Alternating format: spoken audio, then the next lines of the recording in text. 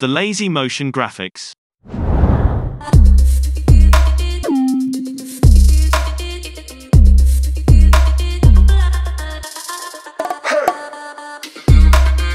Today's video is sponsored by the wannabe Goku.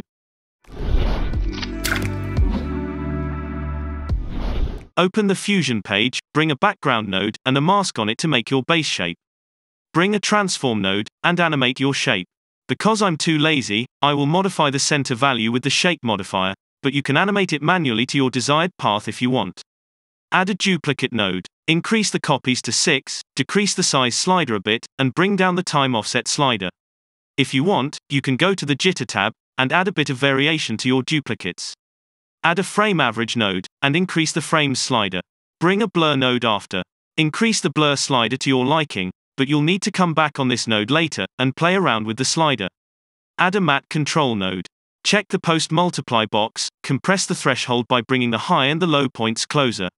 Adjust the gamma, and the contract expand slider to your liking. Bring a film grain node, and add some heavy grain effect to your shape. Now you just need to go back and play around with the sliders to find out what works best for you. Once you are ready, you can apply a stop motion effect on it if you want. This video is not exactly a tutorial, but I was just experimenting with motion graphics and I wanted to share it with you. If you liked this clip, subscribe to this channel. If you didn't, there is nothing you can do about it, I guess.